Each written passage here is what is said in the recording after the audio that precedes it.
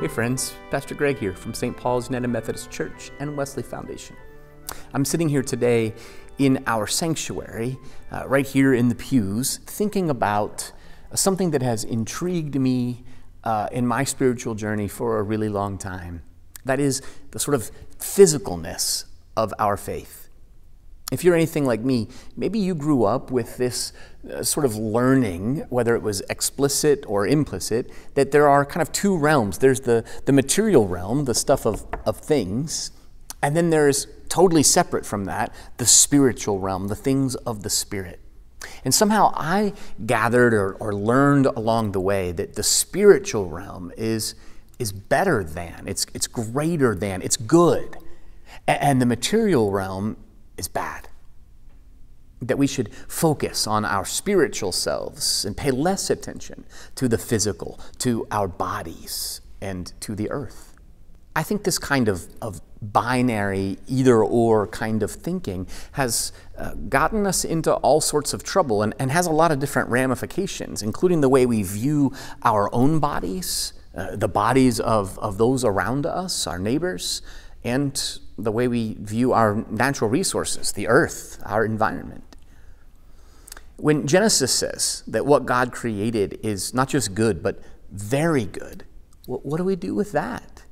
It's the material world that God created. Or when Jesus is resurrected into not just a spirit, but a body that Thomas and the other disciples can actually physically touch, what do we make of that? How did we come to this strange separation of the physical and the spiritual?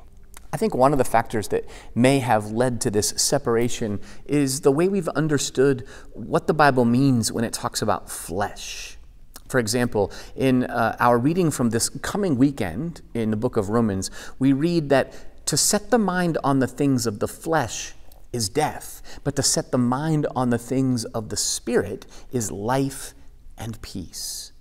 I wonder then if maybe we've misunderstood what the biblical authors are talking about when they use this word flesh. Like, are our bodies, our physicalness, our earth, are they really that bad?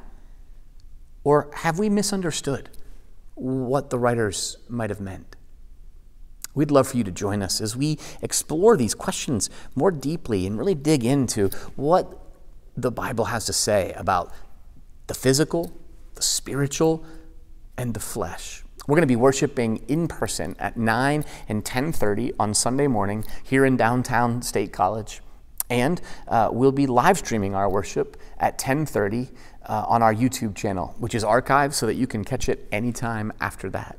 We'd love for you to be a part of this ongoing journey together as we explore this week what it means to be people of body and spirit together. We hope that you'll be a part of that conversation, and we hope to see you soon. God bless.